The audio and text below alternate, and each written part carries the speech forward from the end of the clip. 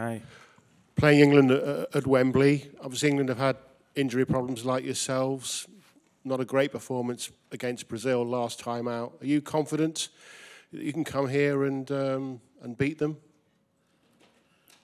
Yeah, like we're gonna try, of course. No, but of course it's a good team. One of the favorites, I think, for the Euros.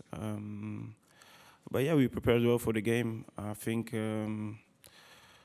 we have all the tools to make it a great game, a competitive game. So we're going to try our best to win the game, of course, because that's our mentality.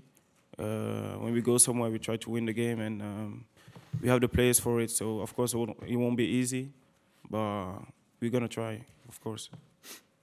Kyle Walker, one of the England injured players. Obviously, Kevin's not here for you guys. Have you been on the Man City player WhatsApp group? Are they both going to be okay for the weekend? I didn't ask Kevin if he will be available for the weekend.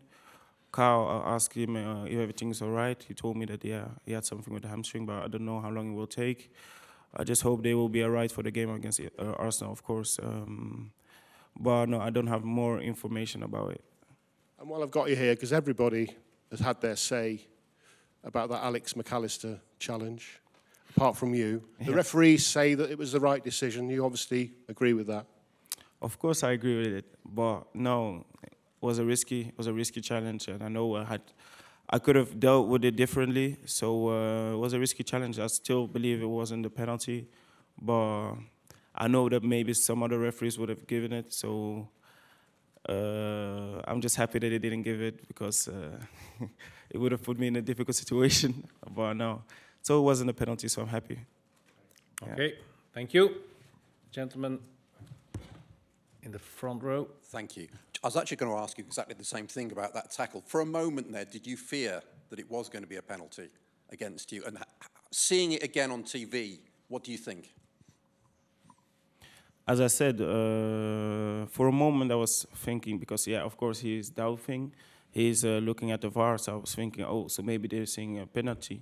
For me, there was no penalty, but as I said, I can believe that some referees maybe would give it, but no, I still think for me it's not a penalty. But I can understand the people why they're angry, and the Liverpool fans why they think it should be a penalty, but I still believe it's not. Okay, gentleman there, fourth row. Thanks for your time. Just want to ask, what's it been like playing alongside Phil Foden at Man City? And do you think his role is slightly different to England? Do you think they maybe don't get the best out of him? How do you see it? Honestly, before I came, I knew already that Phil was like a top player. But playing with him is differently. Then you see different qualities, and very happy to play alongside him at City. He's a very good player, very good person as well. He can play in multiple positions, and I think he's doing one of his best seasons already for City right now. In England, I don't really watch a lot of games from England to tell you how his role is there, but I think, yeah, he plays there a lot on the wing. He's doing also some good games with England because he's playing a lot there, but I don't know what his role is there. I think they have a lot of belief in him.